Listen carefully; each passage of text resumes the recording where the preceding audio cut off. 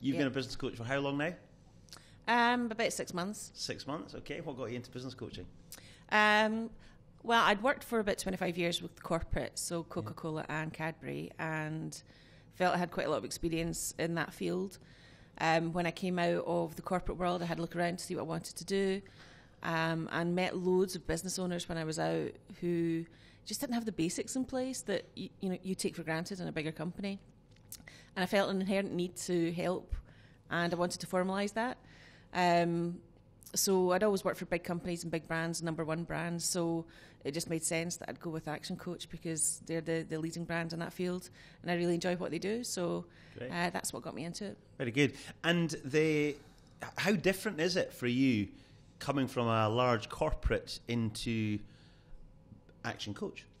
Yeah, I guess that was difficult at the start. It's difficult to find my relativity because all I knew was a big company, big brands and budgets and everything that goes with that. So it took a little while to figure out, where I stood and get an understanding of actually what value I could bring to the table.